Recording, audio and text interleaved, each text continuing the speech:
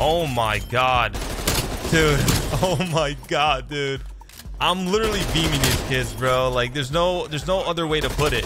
What is going on, guys? It is I, Pro Player Apathy, back with a brand new video. Today, we're going to be showing you guys a XM4 no recoil class setup. Now, if you've been following the pro scene or just been knowing about the XM4, this gun is incredible. A lot of the main ARs are using it and pro players are absolutely loving it. In my opinion, it's too good. Okay, guys, so in today's video, we're actually going to show you the class setup first, and then we're going to go to some incredible gameplay. So stay tuned. Make sure to leave a like if you enjoyed the video. It helps a lot.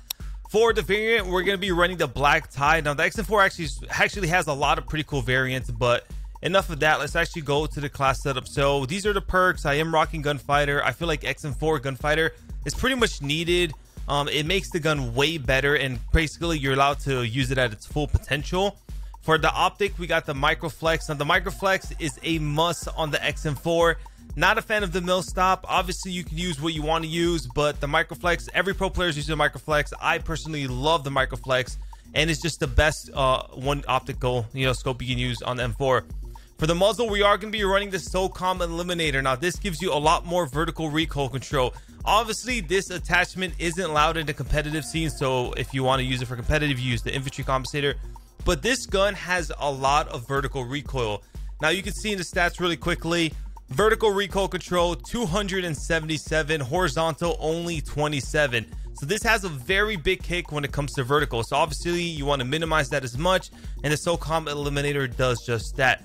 For the barrel, we're going to be running straight up extended for 100% bullet velocity. This gun shoots very fast, and when you have a high bullet velocity on this gun, it can kill pretty damn quick.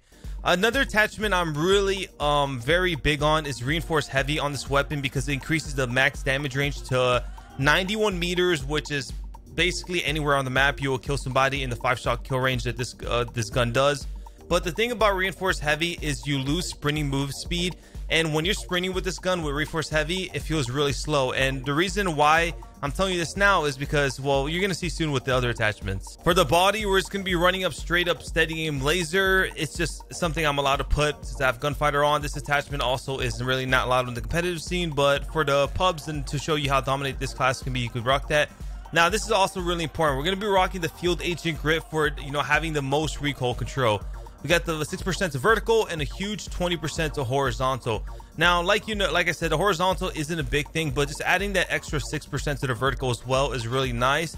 I'm a big person when it comes to speed grip. I think speed grip is amazing, but obviously this is first of all, this is a no recoil, basically XM4 class. So you want to minimize the recoil as much as you can so it freaking beams. Second of all, this is why I am not too fond of reinforced heavy with the field agent grip. But the speed grip, you get the 10% boost in sprinting movement speed. So even though you have the reinforced heavy, you still have a 6% extra boost in movement speed, which is really nice. But the field agent grip doesn't give you any extra movement speed, so therefore you should stray away from the reinforced heavy. For the magazine, we got the straight up 40 round, the best one in my opinion in there. We got the airborne elastic wrap, such an amazing attachment on ARs and any gun. I always say this, but it's true. This attachment is phenomenal. Definitely, especially want to have it on any AR. And then now the one thing I would change would be the Raider pad. I just don't have the weapon. I think I almost have it maxed, but I don't at the moment. So I would recommend the Raider pad. The aim walking movement speed is just so nice on ARs. But for now, we're just going to be running the buffer tube for the 30% sprint to fire time. We got some domination on Crossroads. We are playing some high levels. This is definitely going to be probably a pretty good lobby. Now, like I said, the XM4 is being used by a lot of pro players. You can see, first of all, you can see the recoil control. It does not really move, and it kills very, very fast. Wow, this shoots extremely straight. I knew it shoots straight, but this exceeds my expectations a little bit. And that's a good thing. Enemy has B.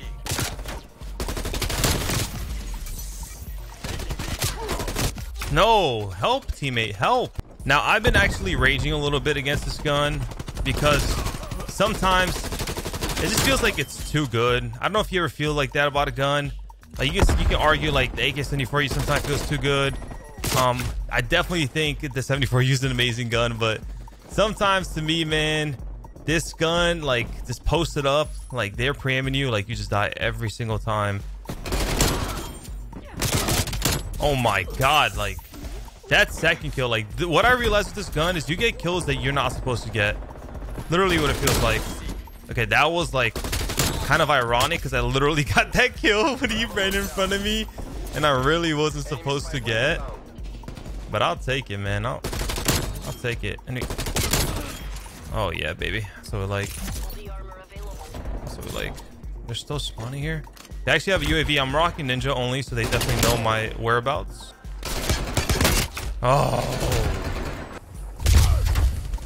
this guy's trying to spawn kill you. Spawn kill me. Let me teach him a lesson. Don't try to spawn kill me. XM4 no recoil. Lordy, I feel like this gun is a little cheap, if I may ask. If I may add. I don't have no stim. Gonna reload here. Saw him back there, but wonder how the spawn kill is gonna go here, but we're gonna try either way. Oh yeah, baby. That's the gameplay you love to see. Nice little spawn kill session right there. And you can see, man, I'm like literally barely controlling this recoil. Like, I don't know, you guys know me, I'm a big recoil controller. Like, you do have to control recoil, but at the moment I am barely controlling this recoil because this thing just shoots very straight, man. Ah, dude, that little cheeky angle, I couldn't shoot him. Oh, call me Mr. Finesser. Oh, I didn't cap it.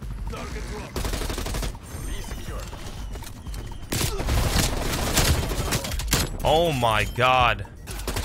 Nope, kill you. Activate the harp. And now it's time to terminate some kids with the harp activated.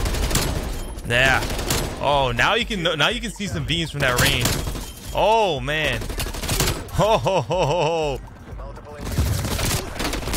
Oh ho ho. Now one thing I would recommend about this gun is that with this gun, it's not the best to always pre-aim. Like, you want to play with it a little bit more aggressively, like I am. The way I jump shot around corners, the way I challenge people, it's more of a hybrid AR. Like, it's very good up close.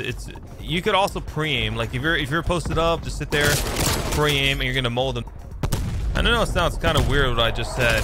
You might be a little bit confused because I did like kind of confuse you guys, but basically what I'm saying is you don't ever want to like strafe like this. It has a very slow strafe with these attachments.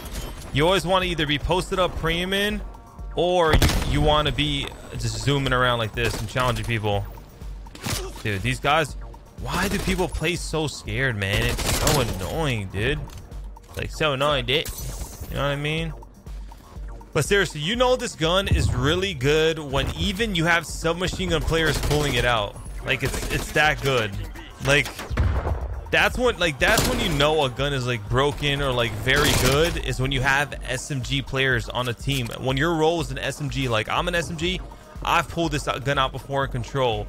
Like, there's other pros that are SMGs that pull this gun like for certain hills or for certain maps. Like, they'll run it for like a life or two because it's amazing, man. It's a do-it-all type of AR. Like, why wouldn't you, you know? Look at this guy. Look at that guy. Like, these kills are like, I mean, I'm just demonstrating to you guys. Like, I can't kill that stoner guy, though, I'll be honest. But seriously, guys, you guys gotta try this no-recoil XM4 class. You're gonna absolutely love it, dude. Dude, oh my god, dude. I'm literally beaming these kids, bro. Like, there's no other way to put it. Like, I'm literally beaming them, bro. 86 and 29, almost 12k damage. Not like the craziest game ever, but it was a pretty damn good game. All right, guys, I hope you enjoyed today's video. The no-recoil XM4 is actually freaking absurd. It was a ton of fun to use this gun. Man, you gotta try it. Trust me, you're gonna absolutely love it. I hope you enjoyed today's video, like I said earlier. If you did, as always, make sure to leave a like and subscribe to the channel. I hope you all have a wonderful day, and I'll catch you in the next one. You can check out my other videos while you're at it, while you're waiting for the new video. I have tip videos, I have gameplay videos, I have it all, man. So check them out. You'll learn something new, you'll improve, and you have some fun. Okay, bye. Love you. Oh, I mean...